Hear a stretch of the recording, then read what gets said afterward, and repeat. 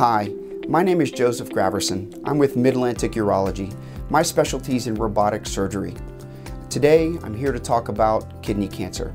According to the American Cancer Society, more than 50,000 people are diagnosed with kidney cancer each year. Although most patients have no symptoms, signs can include back pain or blood in the urine.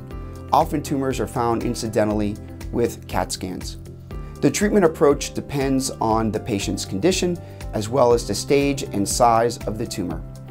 If treatment is recommended, tumor removal with minimally invasive procedures such as laparoscopy and robotics can often replace incision approaches. This reduces pain, recovery times, and hospitalization. Research and recent advances in technology help us understand more about kidney cancer and how to treat it. If you have any questions or concerns about kidney cancer, talk to your urologist.